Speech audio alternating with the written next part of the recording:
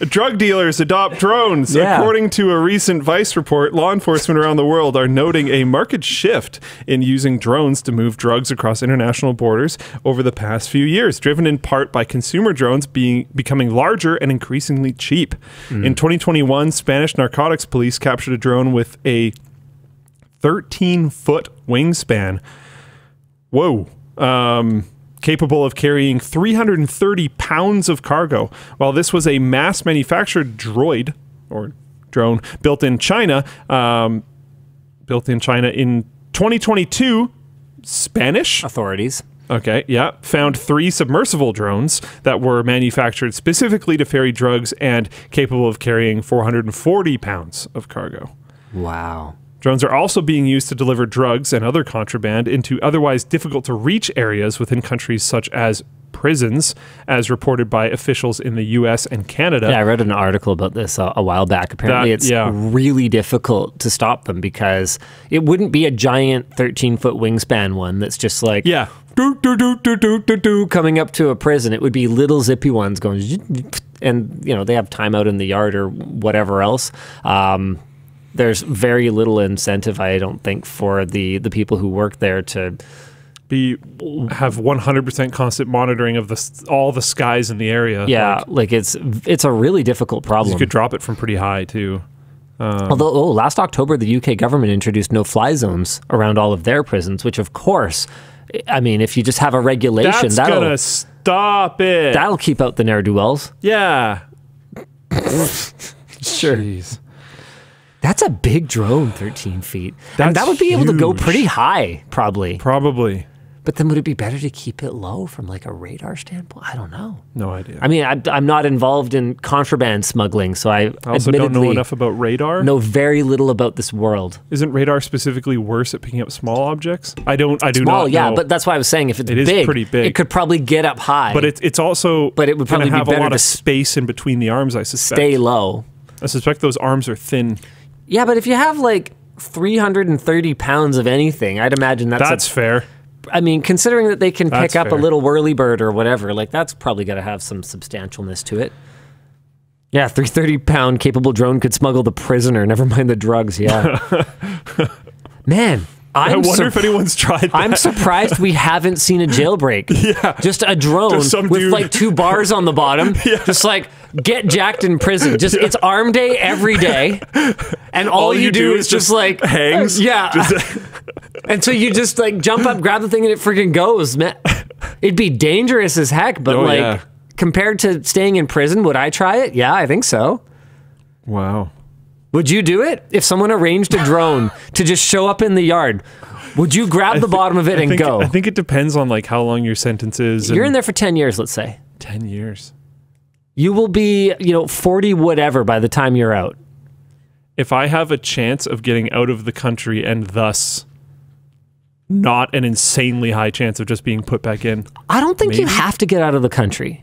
No? Like if you go legit and just like live a quiet life, I think you could probably go somewhere like interior BC or like, oil fields, Alberta or something, just like work in an unofficial capacity. You could probably lay low.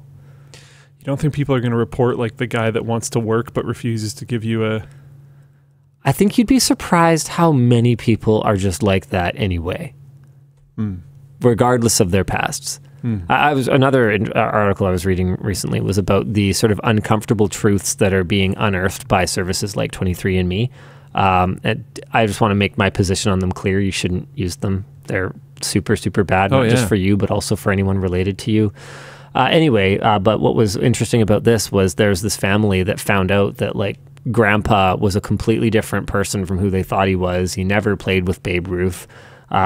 He like had a completely different family that he just abandoned.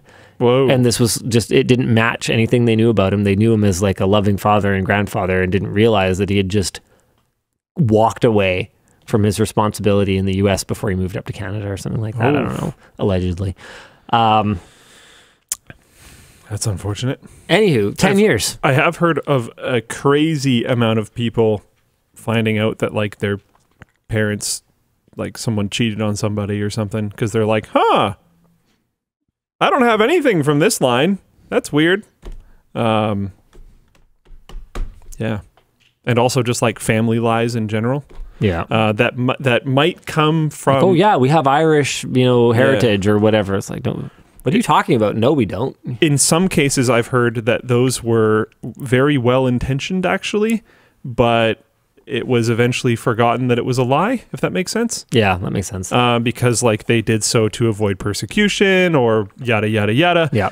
But then eventually the lie was kept so secret because it was so important that it just was forgotten eventually. But Top 10 drones that get you out of prison. That'd be a good video.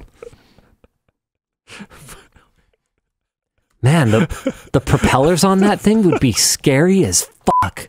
Like an April Fool's video, like how to break out of prison. Am I going to have to buy another cantaloupe with smuggling drones? Oh, man.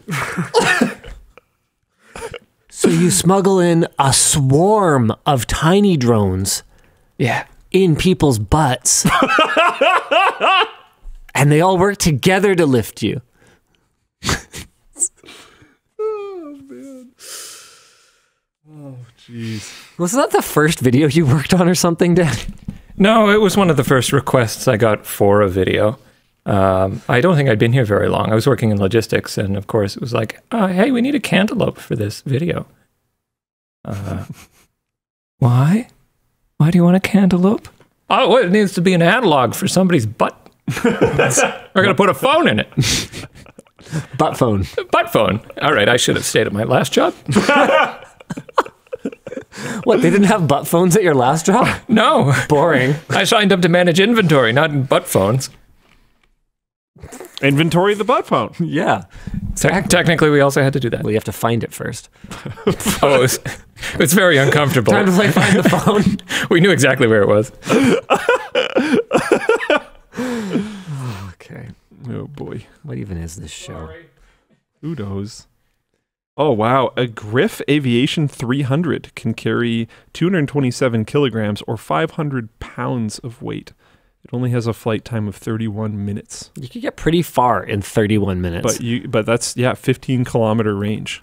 Sorry, Griff Aviation? Yeah, Griff Aviation. There's an EHang 184 that can carry 220 pounds and go 30 kilometers.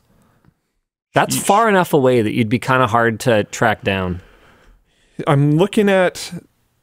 There's a Joav CW-80E that can carry 55 pounds, and it has a flight time of 840 minutes or 100 to 200 kilometers, which is like, wow. Okay, what am I looking at? How big is it? Tell me how big it is. 30? The one I was looking at was a Griff Aviation 300, not 30. I hate websites like this. Looks so really stupid. Annoying. Whoa! Yeah, I would like it to take forever to navigate your website. Why don't you make a site like that? That thing also doesn't need to fully take over the screen. It only covered half the screen with information. How big is it? How about a single picture with any kind of a banana or something? I need something for scale. How about a banana? That's perfect. Oh, this is useless. Forget it. I give up. Okay. What else we got? Brands use AI influencers. I mean, this is pretty funny. Oh, here. I got it. You got it. Okay.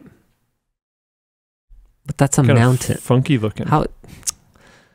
Luke, how is that supposed to help me know how big it is?